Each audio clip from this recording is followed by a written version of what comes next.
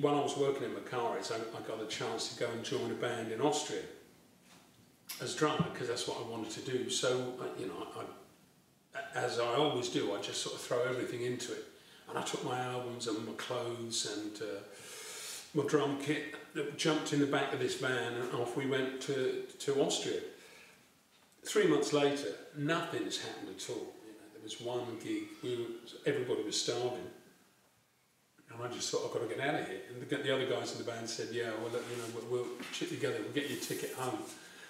And we'll send the drums on and your clothes and your record, you know, your vinyl collection later.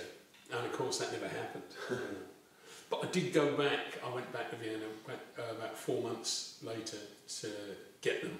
And I went to a music store, and half my drums were in the window and half had been sold already, so that was gone. The albums, my precious vinyl collection was just gone, you know. But that's all right. These are the things that kind of harden you up and make you realise that it's a tough world, and you know, you just got to get on with it. You know, so I came home, and it did focus me on, well, one thing, the bass guitar, because it's like now I didn't have any drums.